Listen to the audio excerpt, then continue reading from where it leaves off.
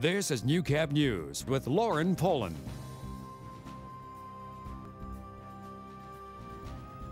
Good evening, and thank you very much for joining us. Nude entertainment is now fully legal for the first time in a decade in Lloydminster, with a new zoning bylaw passing yesterday in City Council.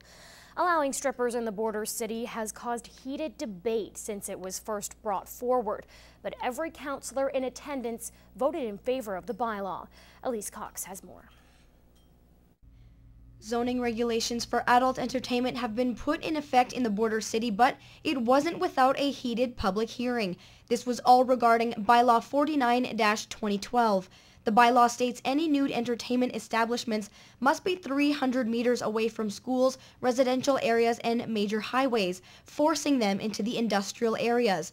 The public hearing brought forth 2 in favor of the bylaw, 2 against, and 3 spoke as affected community members. The men in favor walked away from council satisfied with the decision.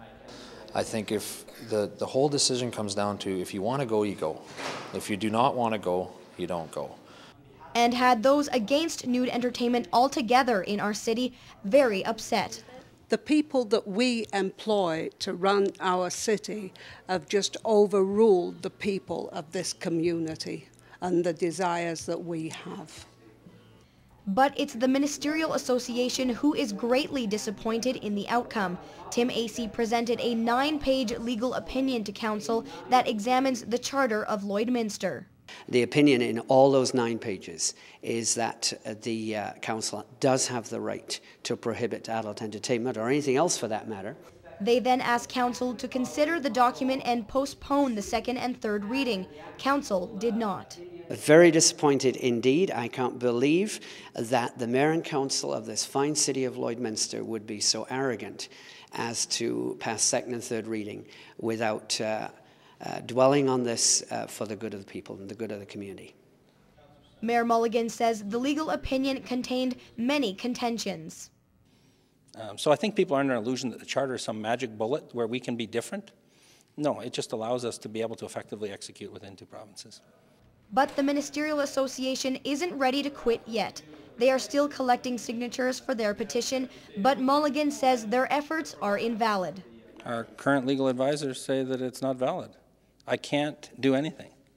So, I mean, if 100% of the population of Lloydminster signed that, they need to deliver that to the province. And the divide in opinion on this matter is something that will most likely be a long battle for the Ministerial Association because council is pleased with the decision. You know, I think we've done the right things. I have professional advisors advising council. I have a wise group of council that has sat down and reviewed the material with me. We believe we're doing the right thing for Lloydminster, and we believe we're doing the right thing within our legal purview. Elise Cox, Newcap News. Meantime, exotic dancers are already taking the stage at one local venue, even though the nightclub doesn't comply with the city's new zoning regulations. A lawyer for the Kooler told Newcap adult entertainment will continue at the club. He says it's been grandfathered in. They hold a permit for what's called under the Lloydminster Land Use Bylaw, eating and drinking establishment major. And that particular permit allows them to serve food, alcohol, and to provide theater, dancing, or cabaret entertainment, which of course is exactly what they're doing.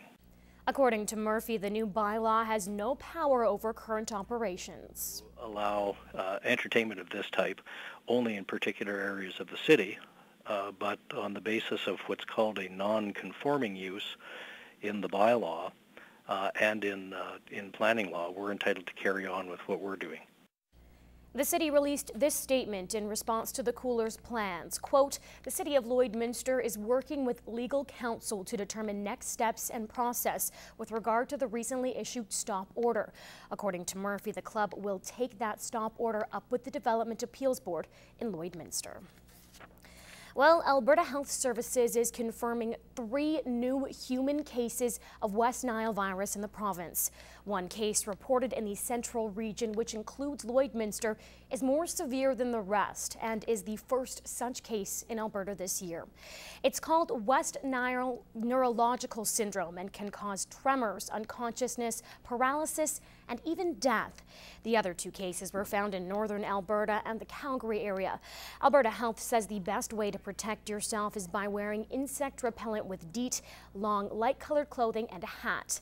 To date, there have been 4 confirmed human cases in Alberta, all in women, and 71 cases across the country. Last year, 102 cases of West Nile virus were reported across Canada. Police and fire crews were called to the new College Park School after a gas leak at the construction site. This is the 3rd gas leak at the site in the past 2 months, and emergency crews say at least some of the leaks could have been prevented. A lot of it is the construction crews not getting their line locates before they dig. And the other 2 didn't have line locates.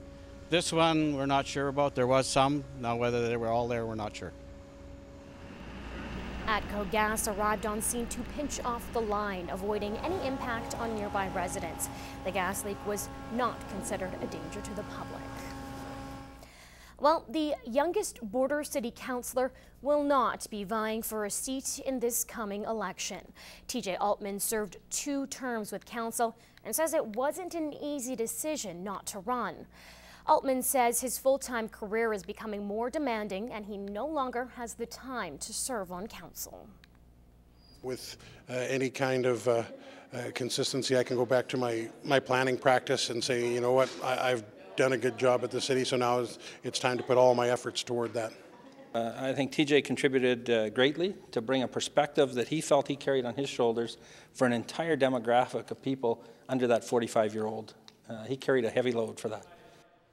And as the youngest councillor, TJ represented a different demographic, starting his own independent business. Altman says the thing he'll miss the most during his time on council are all of the people that he's met. Meantime, a general election bylaw is now in place, outlining polling areas and election requirements for the October 24th civic vote. There are some changes this year with requirements for identification. Everyone will have to show a photo ID before voting. If you don't have photo ID, then you have to show 2 pieces of identification that both show your name and at least one that shows your address. The polling areas haven't changed since the last election, and there are still options for advanced and special or mobile polls for those who can't leave their house to take on the vote.